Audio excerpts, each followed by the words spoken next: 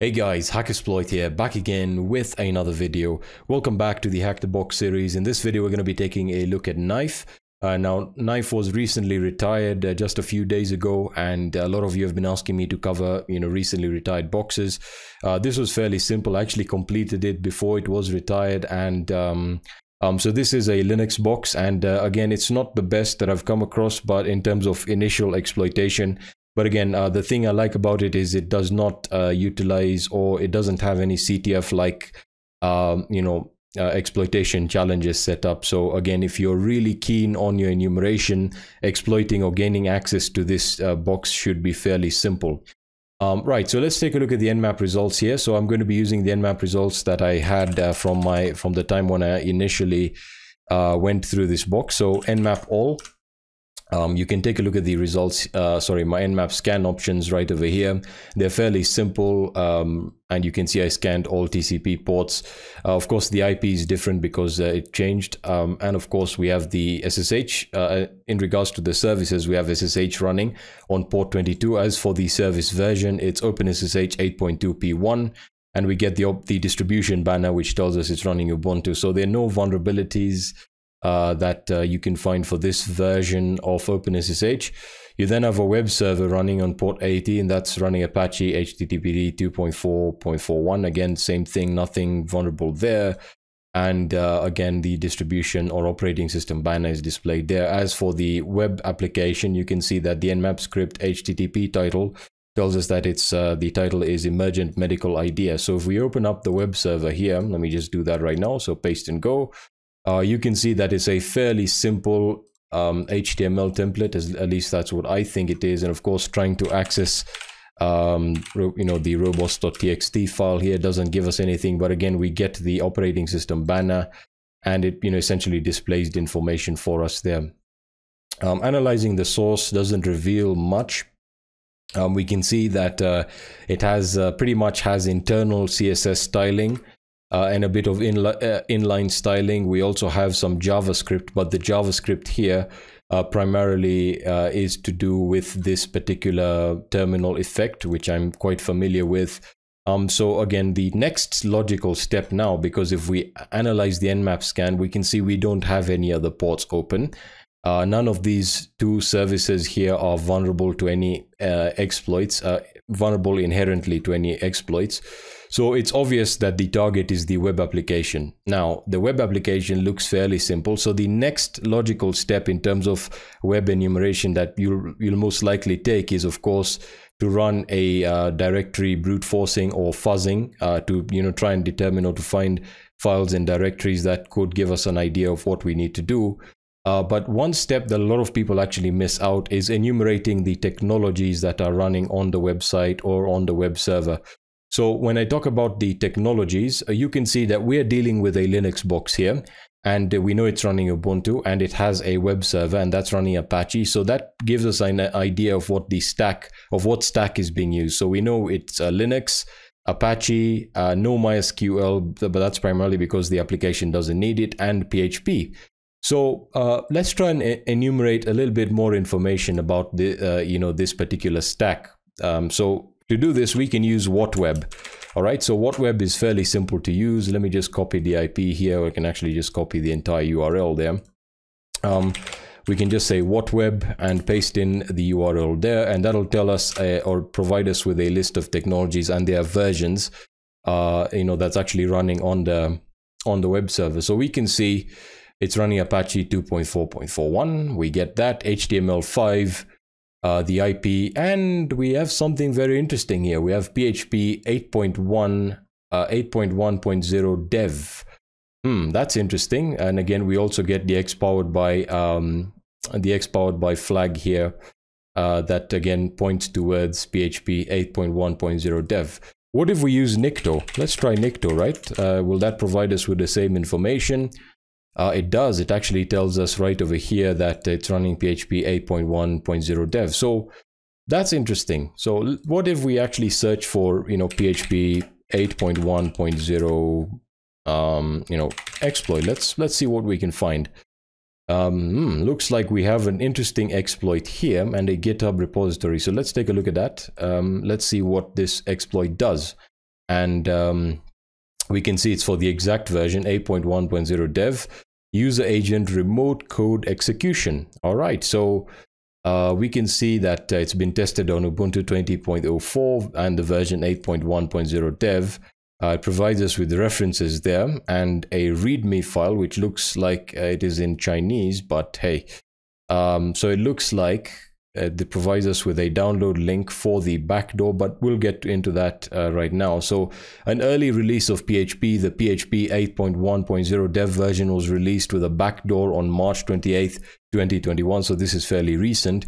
The backdoor was quickly discovered and removed. If this version of PHP runs on a server, the following exploit code uses the backdoor to provide a pseudo shell on the host. All right, so this will provide us with a pseudo shell. If we take a look at the GitHub repository here, which is what I used to actually get a reverse shell, you can see it gives you a bit of information regarding the backdoor, which again PHP thankfully provided to us, and of course this gives you an idea of how this works.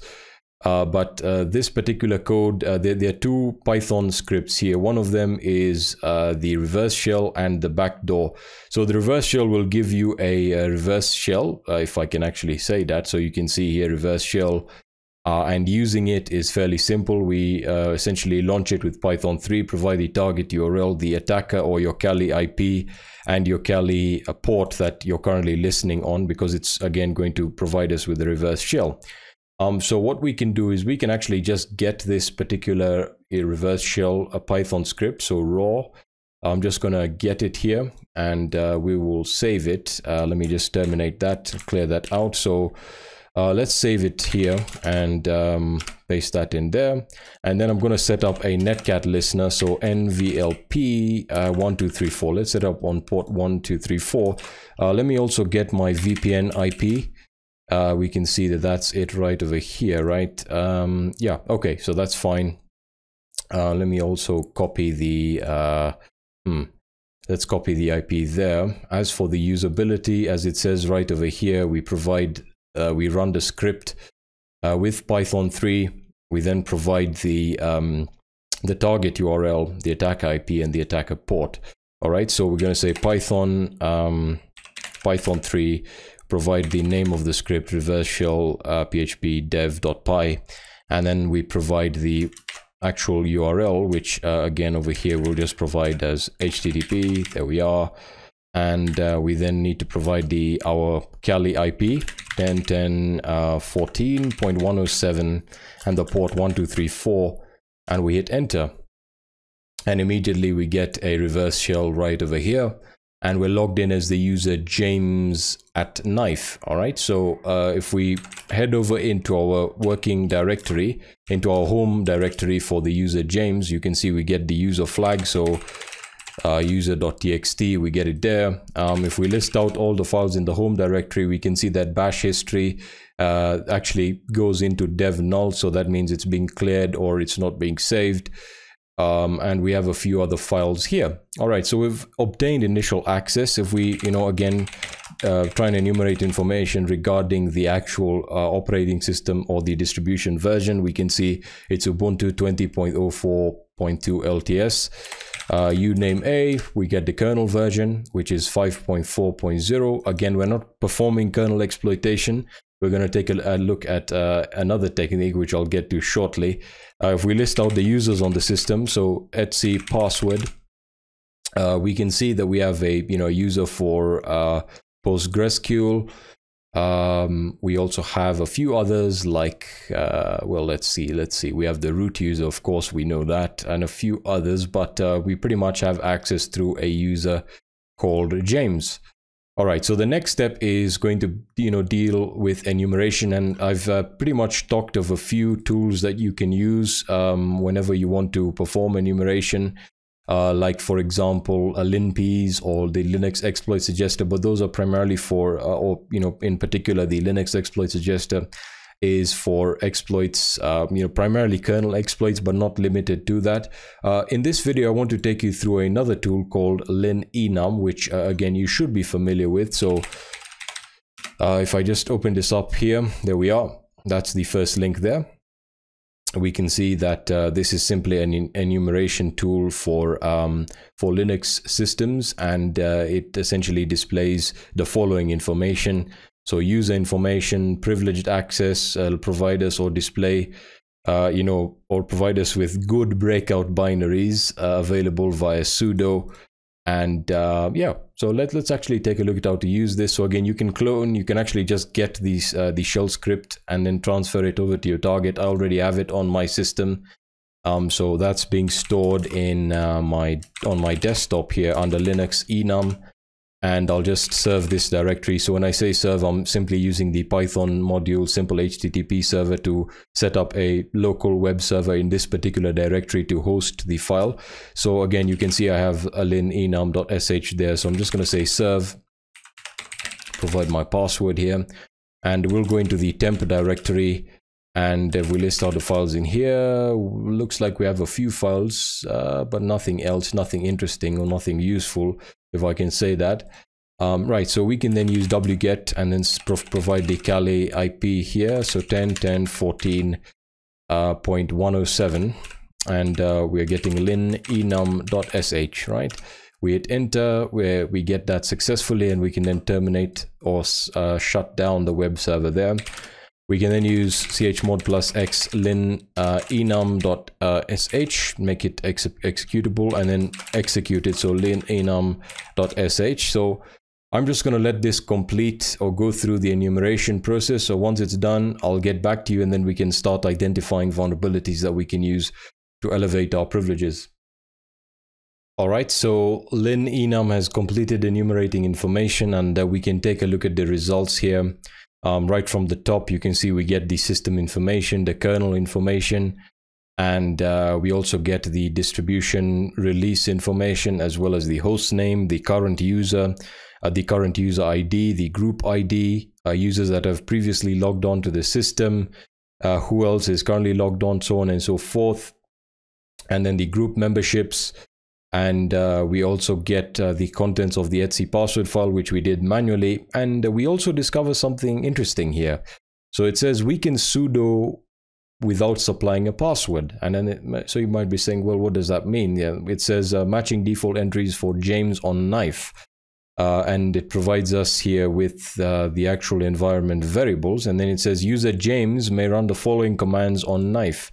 So we can essentially run knife without providing a password. So we can say sudo user bin knife or just knife. But what exactly does knife do?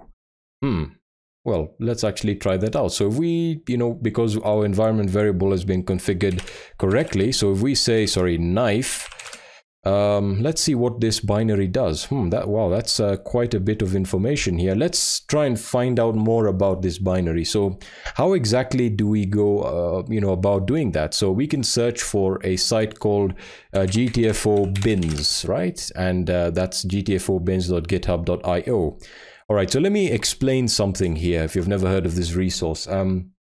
GTFOBins is a curated list of Unix binaries that can be used to bypass local security restrictions in misconfigured systems. All right, so it's, again, as it says, it's important to note that this is not a list of exploits, and the programs listed here are not vulnerable per se. Rather, GTFOBins is a compendium about how to live off the land when you only have certain binaries available, right? So you're essentially just taking advantage of misconfiguration. So if we search for the knife binary, again, there we are, we can see it's the first one. So we click on knife. So you can see that it doesn't give us much information about it, but we can search for it, and let's see what it's actually used to do, because let's see. All right, so there we are, knife. That's under docs.chef.io, right? So let's see what this does. So knife is a command line tool that provides an interface between a local Chef repo and the Chef infra server. So again, it's used to manage infrastructure like nodes, cookbooks, and recipes. Let's see what else it does. Also, I think it actually allows you to work with a few other services, which we actually saw there. But yeah, we get an idea of what it does. So again, GTFO essentially hosts or actually lists out binaries and how they can be exploited, right? So it says right over here that knife if we use the shell, you can see it can be used to break out from restricted environments by spawning an interactive system shell. So again, if you're working within a restricted environment with no job control, you can actually use knife to give you a bash or a shell session, similar to what you would do with Python, right? So whenever you're get a reverse shell and you don't have an interactive environment and you want to spawn a bash session, you will use Python, and that's exactly what's happening here. Except if knife is installed on the target, you can also get a bash session with knife. And for sudo, if the binary is allowed to be run as super user by sudo, it does not drop the elevated privileges and may be used to access the file system or escalate or maintain privileged access. So what that means is we can get an elevated bash session by running it or running this particular command, and because we can run it with root privileges, as it said within lin enum, that means we can get root privileges almost immediately. So again, if we just scroll to the top here so that I can just highlight that again, where it actually displayed that, there we are. We can sudo without supplying a password, so we can actually run the knife binary without with sudo privileges without providing the root password, or providing an administrative password. So if we run that, so we say sudo knife exec e exec bin sh or just bin bash, but we can actually just run it like so. And if we type in id, there we are, we have root. So if I can get a bash session really easily. And again, there we are, we get a bash session, again id, who am I, we are root. And now if I head over into the root directory, list out the files there, cat root.txt, and we get the root flag. So yeah, that was fairly simple. Again, I wanted to introduce you to GTFOBins. Again, it's very, very helpful very, very helpful resource whenever you're trying to, again, elevate your privileges, break out of a non-interactive session or reverse shell. So you can see there is quite a few interesting categories based on the actual functionality or the binaries that can be used to provide you with the functionality. So for example, non-interactive, or let's look at something more interesting. Let's see, if we talk about SUID binaries, it'll provide you with a list of binaries that again, if you, for example, let me just click on bash here. Well, let's look for an interesting one here, like for example, cat, right?